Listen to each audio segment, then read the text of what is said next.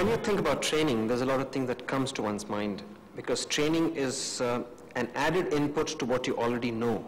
It's an addition to the kind of work that you're doing, a renewal of your knowledge, skill, and your ability.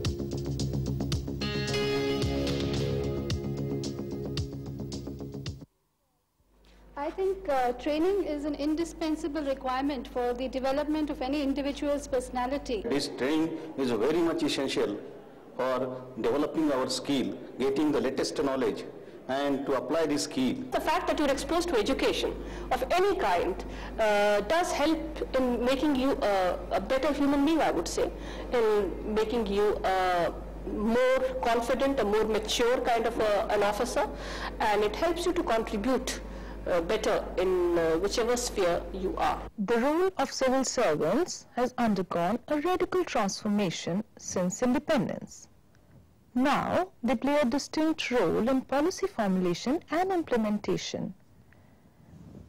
Administration is no longer confined to mere maintenance of law and order and collection of revenue. The changing social, cultural, economic and political milieu has made administration more responsive, developmental and conscientious. In order to meet the emerging challenges, systematic training of civil servants has become a must. The present focus on civil servants training is based on the perception that the tasks which a civil servant has to perform in a developing country like ours demands skills for which a formal university education, however broad-based, can scarcely be adequate, nor can they possibly be acquired through experience alone. There are various institutions that are engaged in the training of higher civil servants in India, like Lal Bahadur Shastri Academy of Administration, Missouri, National Police Academy, Hyderabad, National Institute of Rural Development, Hyderabad, Administrative Staff College, Hyderabad, and Indian Institute of Public Administration, New Delhi. We offer a number of training programs, mostly meant for the senior administrators and senior managers with a on-the-job experience ranging from 10 to 20 years or more. Specifically for civil servants, we have training programs on management in government to give them management orientation as distinct from the administrative orientation which they imbibed from the British days. Then we have special programs to acquaint them with the environment, like administrative environment in India and outside India. We have training programs on international trade to acquaint them with the international marketing scenario so that they can develop trade and commerce policies which are more favorable to India. We also have training programs on improving the human relation skills of the civil servants, where the focus is on team building, conflict resolution, leadership style. The Indian Institute of Public Administration runs about 50 training programs each year. These are basically designed to help administrative personnel in government and in public enterprises to firstly appreciate recent developments in administrative, managerial and behavioral spheres.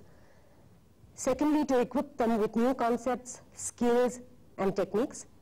And thirdly, to allow for attitudinal changes in order to internalize humanistic values. The National Police Academy today is the premier police training institution in the country. Here, IPS officers, after their induction in service, come for training, and the initial training is for 8 months. They go to the state for practical training for another 9 months, and again come back for 3.5 months training.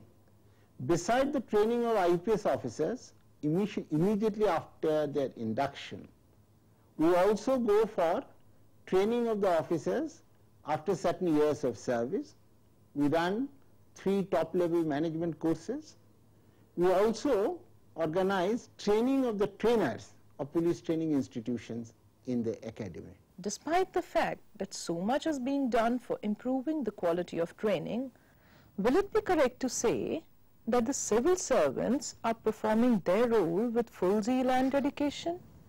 Are they aware of their ethical and moral obligations toward the public they serve? Have the remnants of colonial bureaucracy disappeared? Now, positive answers to these questions can only be found if our training program is effective enough, if our training aims at imparting of skills and knowledge to the civil servants, preparing them for higher responsibilities, arresting obsolescence, both individual and organizational, shaping adjustments with the changing environment, bringing attitudinal and behavioral changes, enhancing their career prospects in terms of professional expertise, individual growth, self-actualization, and high morale. Now, if you look at the trainees themselves, they come into training with 2 kinds of objectives. One is to see what are the things that can specifically help them in their work situation. The other thing is what kind of things they can get to improve their own self, their psychological self, their mental well-being, their physical well-being, and all that. The objectives of any training program are twofold: acquiring theoretical knowledge in the areas of concern and field-based practical experience. There are broadly 3 types of training programs: foundation training, post-entry training program, and in-service training program. Foundation training is imparted to all the personnel of All India Services and Central Services. The basic objective of this type of training is to expose the civil servant to the basics of administration, the constitution, socio-economic and cultural scenario. I've been looking after the courses of the IPS probationers, their basic induction course, which is a sandwich pattern course. Initially they come to this academy on completion of their foundational course at the Lal Bahadur Shastri National Academy of Administration, which is a 16-week course, and they come to us for 34 weeks in their first phase of training, after which they again go back to the field for practical training for 10.5 months, and then they again come back to us for a spell of 14-week phase 2 training. The basic purpose of this course is, as far as the IPS probationers are concerned, is to prepare them for the field, to initially to hold charge of a subdivision and thereafter to hold charge as a superintendent of police. On completion of the training in the first phase, we devote the last 4 weeks of the training to what is known as integrative training. That is, whatever we teach, all these subjects are integrated. Post-entry training aims at introducing the new recruited civil servants to the administrative environment and prepare them for future responsibilities. The civil servants are familiarized with their nature of duties and rules and regulations. In-service training aims at providing the civil servants already in service some exposure to new developments in relevant fields. This gives him a chance to look at himself, look at the work that he has done so far, evaluate what he has done so far, and possibly look at perspectives that he should be taking in future. What kind of inputs that he can derive from a learning environment, what kind of new perspectives that he can evolve, what kind of new knowledge he can gain, what kind of ways to look at things, what kind of new decision pattern that he can look at, so that in future the quality of his decisions become much better. Quality of his attitudes become much better, the quality of the way he looks at things becomes much better. This is what training is all about. For any training program to be successful, it is essential that the trainees learn in a conducive environment. Proper infrastructural facilities are a must in order to get what is expected from training. We do have very good facilities here of swimming pool, recreation clubs like a billiards table, chess, carom, And a beautiful lawn, all scattered all over the place, lively place. Someone can go for a morning walk in the morning and enjoy. Some people go for swimming, playing tennis and badminton. One of our motto of the college is Sangat Swam, Sangat Dhvam, which means that let's learn together and let's live together and let's walk together. So we not only have sessions during daytime, even in the evening, sometime after dinner, they meet in groups and discuss some of the issues. So therefore, by and large, we have all the infrastructure, facilities. Effective training methods are also required to make training result-oriented. The training methods should aim at self-training and group process so that there's a lot of interaction and experience sharing between the participants.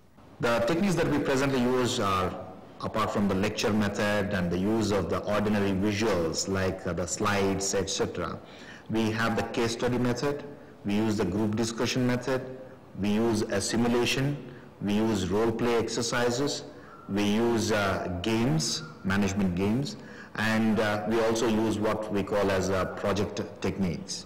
Some of these things are also video filmed. The outdoor side, we teach them weapons, we teach them tactics and so on, and we also test their endurance.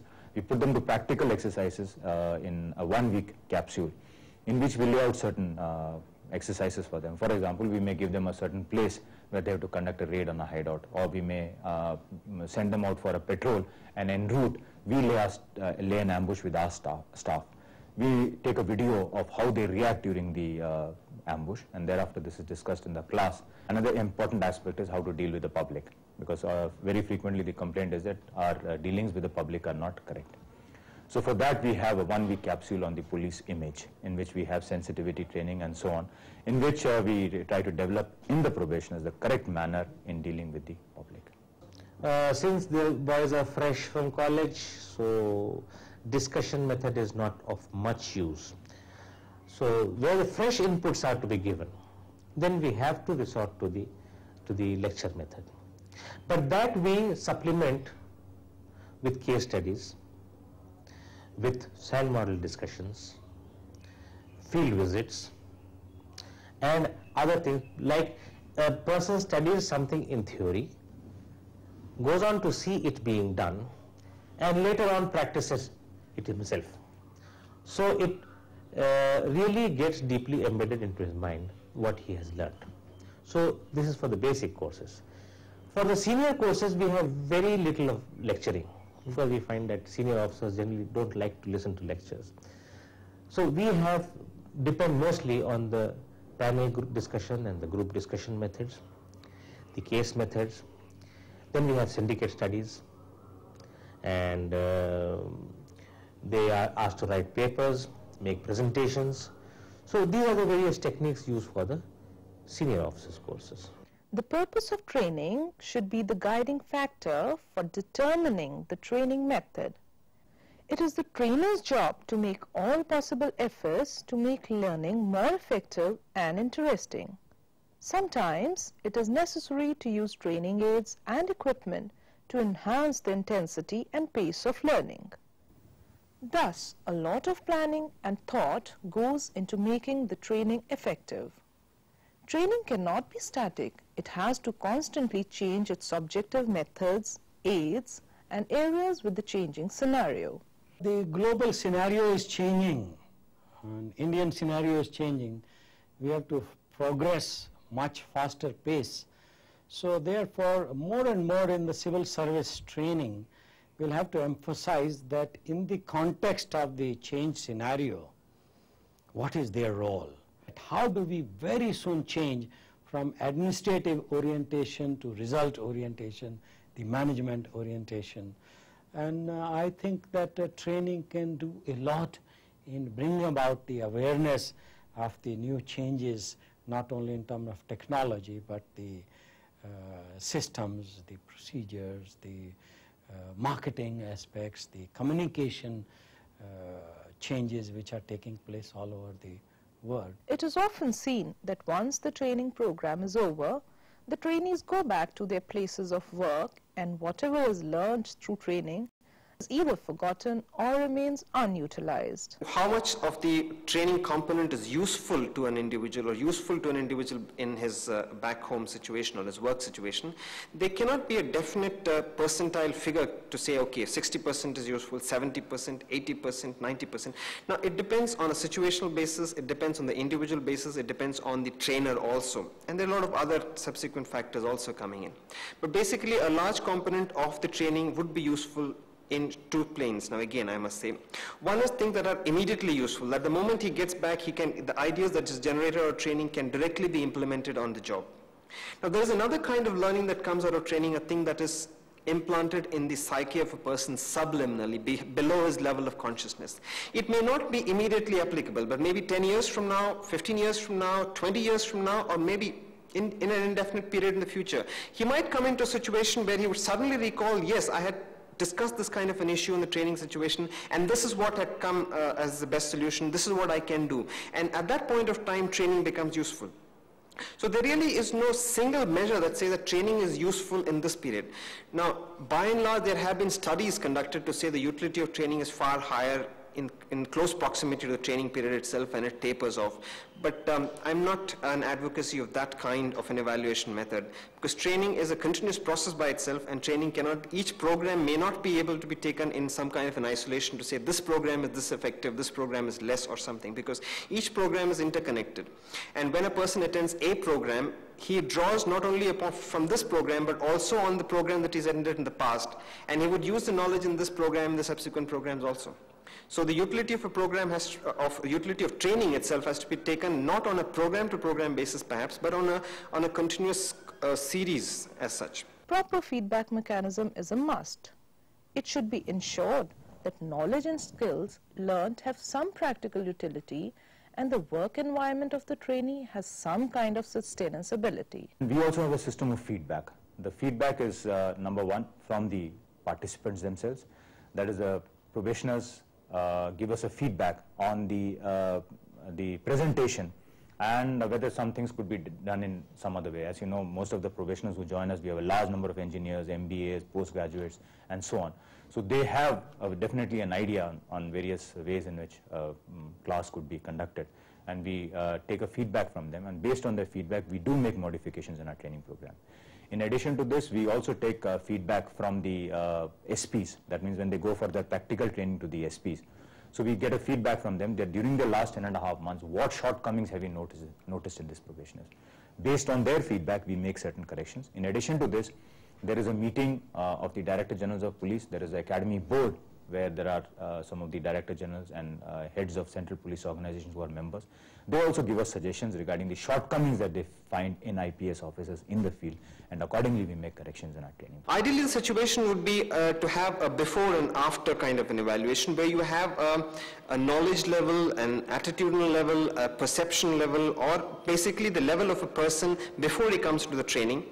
And over a period of time, you can check as to what is the advantages or the use of this training, the knowledge gained or the perception, new ideas gained or innovation that is planned as a consequence of this training program after the program itself. So you can have a comparative figure as to what has happened before and after a training situation. Though attitudinal and behavioral changes cannot be brought about by training alone, emphasis is to bring about these changes in trainees through a well-conducted training program. We did some follow-up studies whether we have been able to bring about change in the attitudes. Now, they did mention that their attitudes have changed to some extent, and they are trying to apply the new concepts they have imbibed during the training. But our studies indicate that when they go back, they are very enthusiastic. They want to develop new leadership style, manage differently. We talk about participative management, and they say that yes, we are trying to practice participative management. But over a period, we found that they relapse back to the original ideas. The major challenge before training institutions today is how do we prevent this relapse phenomena, because then they don't change, then they cease to change. So we take into account now in some of our training activities that when we preach certain things to them and we want them to implement, we also talk in our training what resistance they will face and how to overcome that, so that they are aware of the kind of obstacle they will face and they will make a conscious attempt to bring about the change, but it's a very, very slow process. Young officers who join on the first day as probationers straight from their homes. We record their first interviews on video, and after 8 months when they're leaving back for home, you play back the video and look at the boys who are now going back after 8 months of training. There is a tremendous amount of difference in their behavior. Training has to be closely linked with research. The trainers have to be sincerely engaged with research activities in order to update their skills and knowledge. Research in any given area is of tremendous use and help, because a lot of conclusions can be drawn at the end of any particular research. Maybe I'm not very well up to the data that is there, but personally I am of the opinion that the level of research or the amount of research that has been done in the police on police subjects and police related subjects, there is a scope for going in for a little more research and making it institutionalized so that we can use this as a database and keep reverting back to it whenever we need it. The trainer must have an aptitude for research if training has to be improved. Curricular development in training has to be taken up very seriously. Now, if you're going to draw a curriculum method, the organization itself should be clear that what kind of input is required in this training process. Now, the organization is in the best placed situation where they can dictate what kind of situation is required, will be in a position to understand what kind of training is required. Now, the organization cannot maybe abdicate its position and pass it down to another institution who may be set off from the reality by one step, who may not be able to understand specifically what the client organization requires or the resident organization requires. Now, on the other hand, if the resident organization is not in a position to conduct its off-the-job training and would like to have an external intervention coming in, then the important thing is the care should be taken that there is a thorough briefing of the external agency as to what are the specific requirements, what is the resident situation, that the external agency should have a thorough understanding of the organization, its functionaries, and the expectations from the functionaries.